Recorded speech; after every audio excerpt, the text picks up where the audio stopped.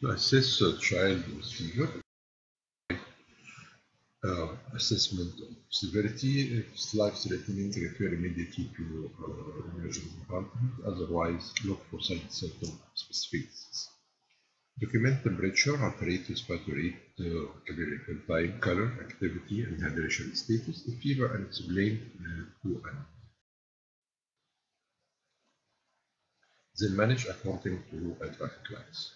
It can be managed at home at a clean area, provide advice, and maybe the child be referred to community nursing team or children community nursing team. This is a team for help for child with fever, not necessarily a doctor, who give advice how to make cold compresses, give antibiotic, assurance, and so on. In the middle area of the yellow color, it needed to meet the doctor face to face for reassurance and to leave from terms that's not in need for more invasive maneuvers. So you might refer to pediatric assessment unit or child community nursing team, or for the different assessment unit to referral for overnight observation. Give advice, then arrange.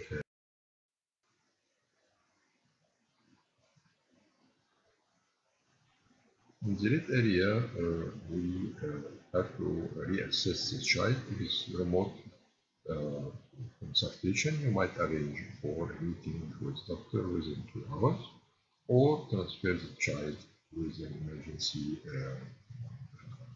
transport. And if meningococcal disease suspected, administer parenteral antibiotics and refer immediately. Now to assess severity, we depend on the color table. In the green area, find the color of the patient normal, but in the yellow area it might be pale, as the parents may told me, so I have to meet the doctor.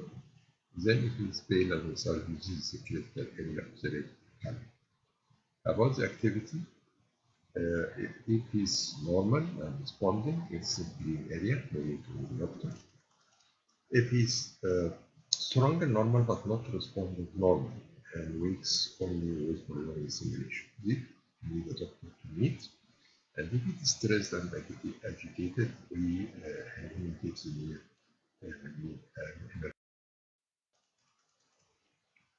about respiratory rate, in the green area is normal. In the yellow areas, nasal bleeding, tachypnea. That's below 1 year, more than 50, considered tachypnea. Less than 1 year, more than 1 year, more than 40, considered tachypnea. But saturation less than 95% here, and maybe communication options.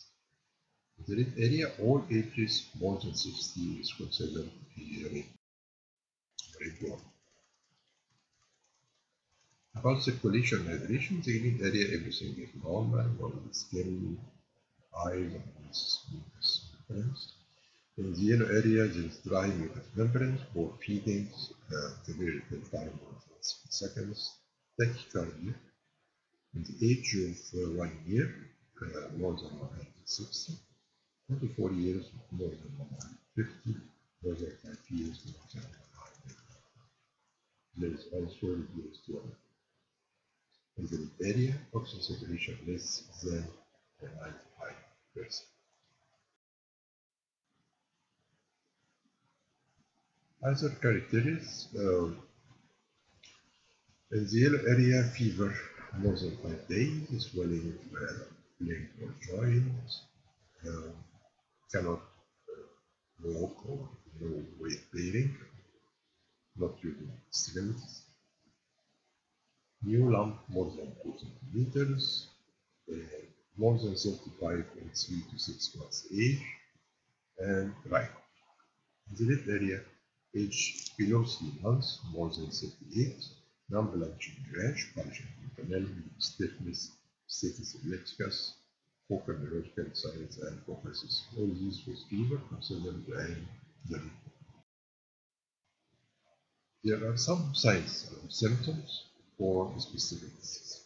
Meningococcal disease, the non-blanching rash in an ill-looking child, lesion more than 2 mm in diameter, chirurgical time more than 3 seconds, next suggesting meningococcal disease. In meningitis, we can add 1 ml, decreased level of consciousness and convulsion with the classical signs. Herpes simplex with more focal signs and focal seizures and decreased level of consciousness. Pneumonia, tachypnea, the rate appropriate for age, crackle or crepitation in the chest, with a flaring chest syndrome, cyanosis or secretion less than 90. Urine analysis, if suspected urinary tract infection, more than 3 months, it's considered in a child less than 3 months with fever, vomiting or feeding, lethargy, irritability, abdominal pain, urine frequency, and good urine. Septic ulceritis or osteomyelitis, swelling of the limb or joint, refusing insanity, and minimally pain cannot stand. Causing disease fever more than 5 days and more than 44.